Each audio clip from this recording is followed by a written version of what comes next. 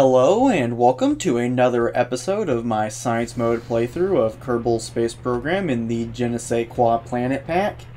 So here you can see I am launching what's basically my go-to super heavy lifter in this series. And what it is launching is it is launching a probe to Jool. Now why am I using something like this for a Jool probe whenever there's like a bunch of real-life spacecraft that have gotten to like Jupiter or whatever the equivalent place in the real solar system is on much weaker rockets? Well, the reason is I don't want to mess with gravity assists. That's it. And so yeah, and I'm calling this my go-to super heavy rocket, but I like to call it the Athena Super Heavy, and the reason for that is it's basically it's the heavier version of another rocket I have called the Athena Launch Vehicle, and how that came to be is interesting. It basically, I had just unlocked the 3.75 meter parts, and I wanted to use them to send something out to Eve.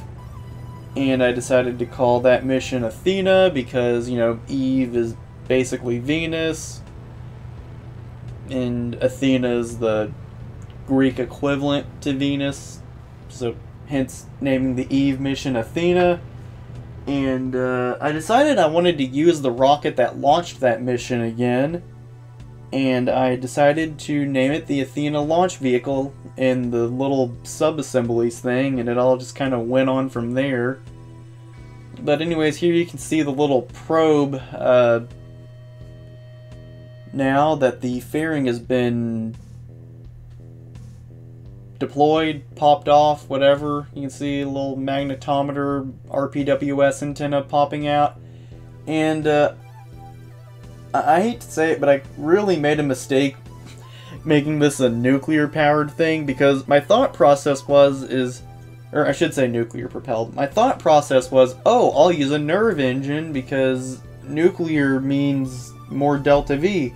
However, what I didn't think to take into account is since all of my nuclear propelled stuff runs off of liquid hydrogen, which is subject to boil off, by the time this thing gets to Jool, regardless of if the cooling is enabled or not, this thing's going to lose a bunch of its fuel. So I end up being able to pull off a lot less with this thing than I was really planning on.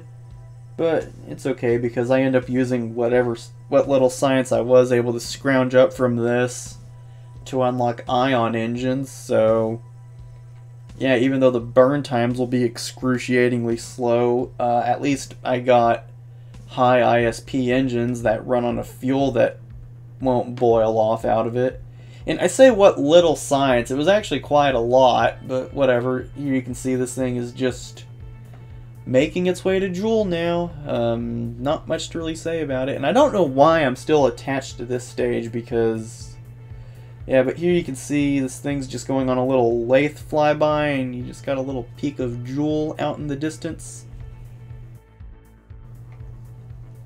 And yeah, so I was kind of experiencing a bit of a issue with my visual mods here, and ended up with the Jool system not looking the way it's supposed to, but I ended up fixing that pretty quickly.